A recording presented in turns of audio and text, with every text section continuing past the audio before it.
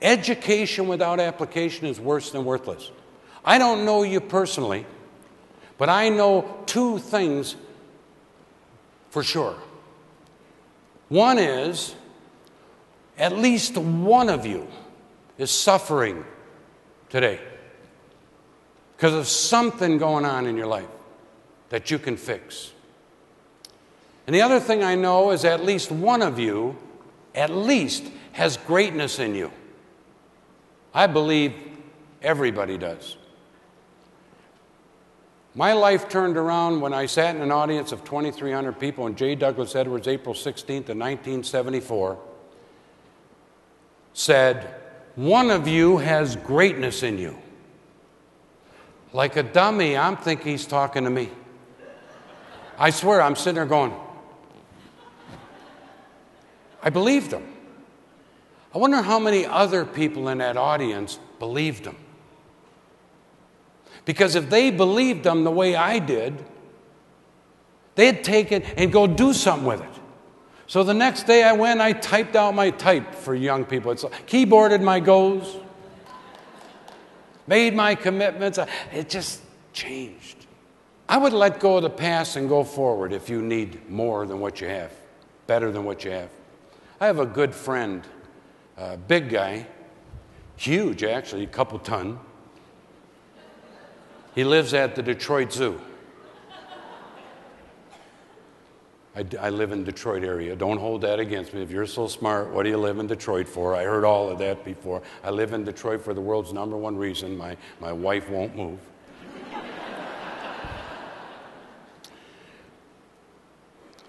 My friend is a full-grown elephant. And if you watch him at the zoo, all he does all day long is just stand there, rocking back and forth.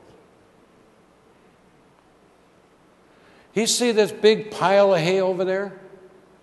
You just stand there and say, boy, I wish I had me some of that. He just stands there. But you know, he wasn't always that way. When he was a little tyke, you should have seen his enthusiasm and he saw that hay. He saw the water. He was wherever he wanted to be. Almost to a fault from the zookeeper's point of view. So you know what they did with my friend? They pounded a 4-foot stake in the ground and they tied around his ankle this hemp rope. So then he said, I want to get me some of that hay. Ow. And every time he tried, he got hurt. Give me some of that water.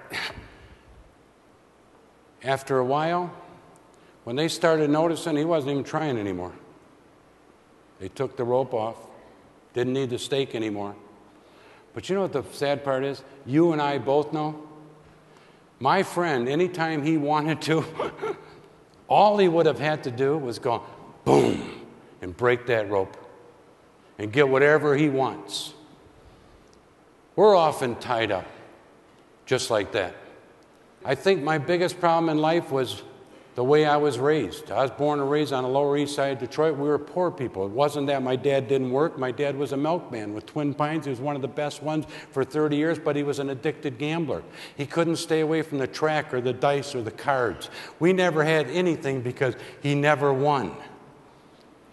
I don't know if you know what it does to kids' self-esteem to have to duck down every time somebody knocks on the door because they're collecting something or taking something from you, or digging a sofa to find a quarter to run through the alley to Till's Market to buy a loaf of bread and a jar of gravy so 5 kids can eat that night. I remember 100 of those meals growing up. We were abused. I didn't know it at the time. We didn't have Oprah. No, I thought it was just because I was Catholic.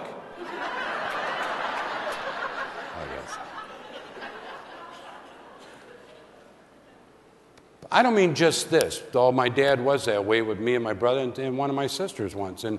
But my mom and dad were married 51 years, and it took me a long time to learn they hated each other for almost my whole life. Every week, at least, we'd hear this. My dad, I'm not coming home anymore. Don't expect me back. My mother's retort was always, I'm going to kill myself. I've heard that 1,000 times. So when you grow up that way, you run the streets, you get in trouble, you don't go to school. Well, I did go to school. I spent 3 years in the 9th grade.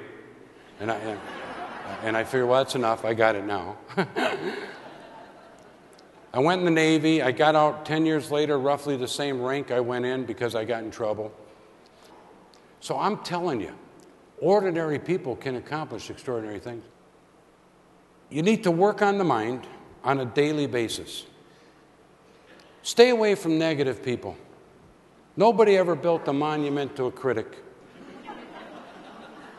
When you guys were building this, I'll bet you 1 million critics came out of the woodwork. Well, they should see this today, man, because I've been around a long time. This is great.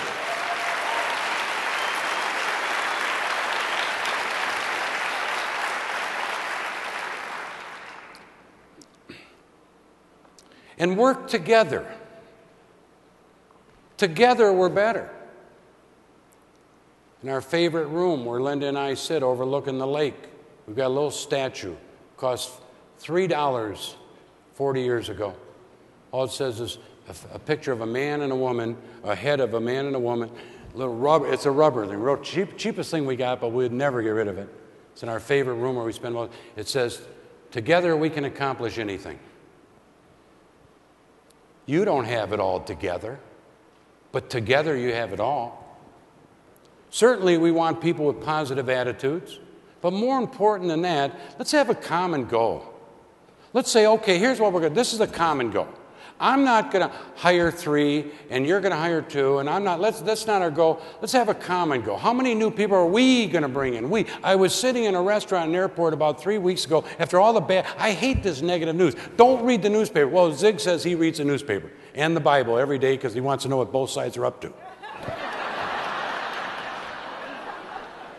But I was sitting in a restaurant next to a guy, and he says, what do you think we're going to do about this problem in our society? I said, man, I'm glad you said we instead of they. Because when one finger is pointing at the problem, there's 3 times as many pointing at the solution. And together we can do anything. But it's not easy. I'm a Great Lakes boater for many years, and we live on Lake St. Clair where we can go to Lake Huron or Lake Erie, and I love boating. I'm a power boater. But you picture this, you're in Lexington, Michigan. On the other side of Lake Huron, Bayfield, Ontario, Canada, and all your friends are there with their boats. It's going to be a weekend party. And the winds whip up. And the waves are 6-7 footers. And Linda and I are sitting there. Should we, honey? Should we go? Should we try it? Should we do it? The boat's big enough. The it's a good-sized boat, but scary. It's scary. Finally, she said, let's do it, hon. That's what I love about her. She was probably more scared than I was. She said, let's do it. Now, I love all kinds of boating. I love when Linda and I get out there in the middle of the lake and when it's calm and put on idle speed and autopilot and have a glass of wine, a little Aaron Neville maybe, or Ricky Martin on a good day, or, something like that. And we love that. But when I really get passionate about boating is when, boom, you're hitting them waves and you better know how to boat. So we shove off. And for 6 hours, that's as fast as I go in those waves, we're going, boom, boom, and I'm staring at the radar, scared to death. Linda's glaring at me like I did the weather. Finally, we land in Bayfield, Ontario, Canada, tie up at the dock. You don't walk to the marine office. You strut. Oh, yeah. And you love when an old-timer says, boy, it looks rough out there. To be able to say, yeah, I just came across. Just like you award winners. You should be congratulated. And you should look at people and say, well, they say, how did you do it? You know how I did it? I broke the bind for one thing. I put the affirmations in. I do the small thing. That's how I do it if you really want the truth. And they'll look at you and say, wow, what a journey that must have been. Yeah, it was scary. So I have a poem, and I'll close with this and prefix it with such a heartfelt thank you. I hope that I get a chance to work with you guys closer. I really like what I see here, and I hope we get a chance to know each other better.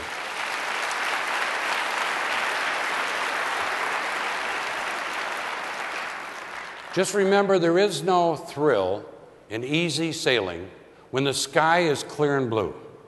There's no joy in merely doing things which anyone can do, but there is some satisfaction that is mighty sweet to take when you've reached the destination you were scared you might not make. Go for it, you guys. Thank you so much for this. Thanks a lot, you guys.